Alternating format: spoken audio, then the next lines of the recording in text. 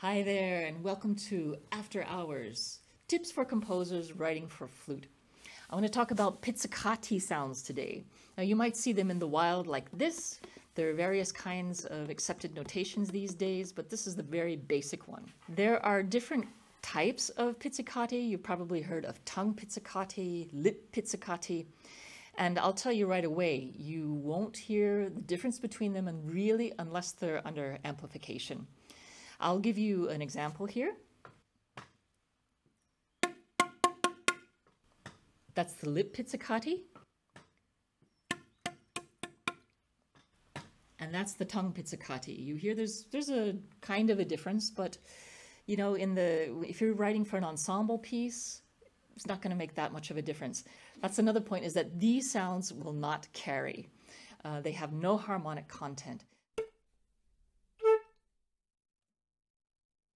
They're not going to compete with a bass clarinet slap.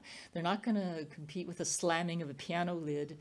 As I said, it's really like a dead sound. It's like I take a pencil and go. And the flute doesn't help much. It's not a very big resonating body.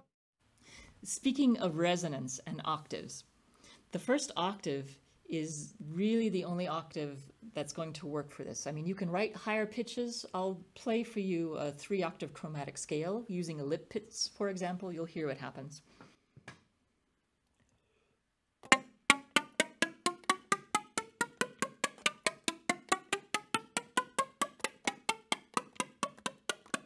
So as you see, not so much resonance when you go up. This is why they're also great for alto and bass flute, especially in the first octaves. You can really get a honk. So that's pizzicati sounds in a nutshell.